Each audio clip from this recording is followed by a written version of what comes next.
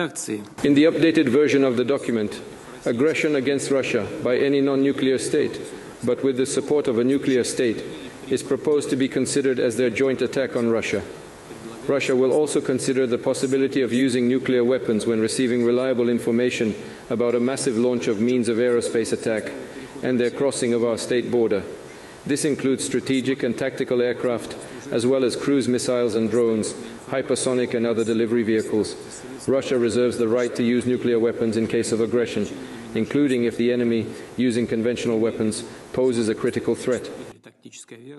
It is important to note at this point that these are at this time proposals to amend Russia's nuclear weapons use doctrine. We heard from Vladimir Putin multiple scenarios in which the rules and regulations governing how Russia can use its nuclear weapons will change. The first scenario is if a non-nuclear power attacks Russia with conventional arms but poses a grave or critical threat to Russia's sovereignty, the Russian leadership will be able to use nuclear weapons to neutralize that threat.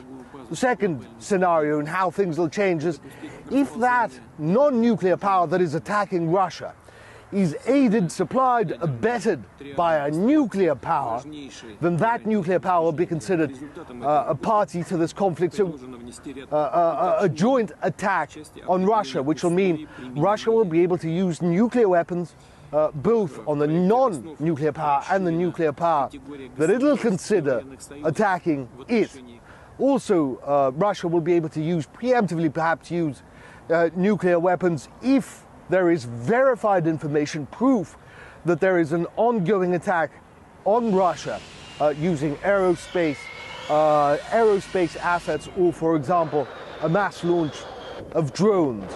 Again, I must mention that these are, at this time, are proposals on how Russia's first use of nuclear weapons, its nuclear doctrine, will change. Nevertheless, this is a stark warning to the West, the latest in a slew of such. Previously, Vladimir Putin had come out and said that if advanced Western missiles with great ranges are supplied to Ukraine and used against Russia for strikes deep into Russian territory, then those countries, the United States perhaps, or Great Britain or France, which supply Ukraine with extended range missiles, that they will be complicit in an attack on Russia. Russia has brushed off their arguments that they merely hand these weapons over. Russia says it has evidence, and there is no way that Ukraine can plan, launch, and use these weapons without without NATO troops being involved,